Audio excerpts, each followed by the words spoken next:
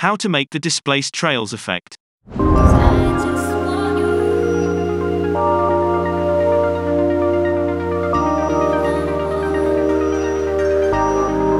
Today's video is sponsored by Ace Ventura.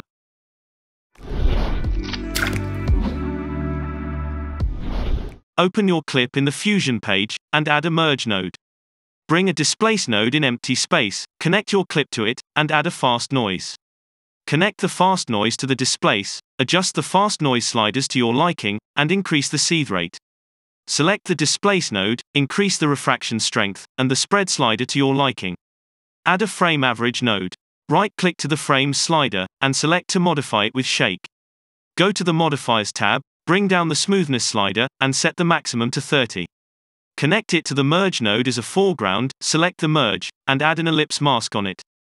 Check the invert box, adjust the shape and position of the mask, and increase the soft edge slider. Activate the keyframe button for the center value, and track your subject through the frames. If you want, you can select the displace node, go to the Settings tab, deactivate one color channel, and bring down the blend slider. If you liked this clip, subscribe to this channel. If you didn't, you are in big troubles, my friend.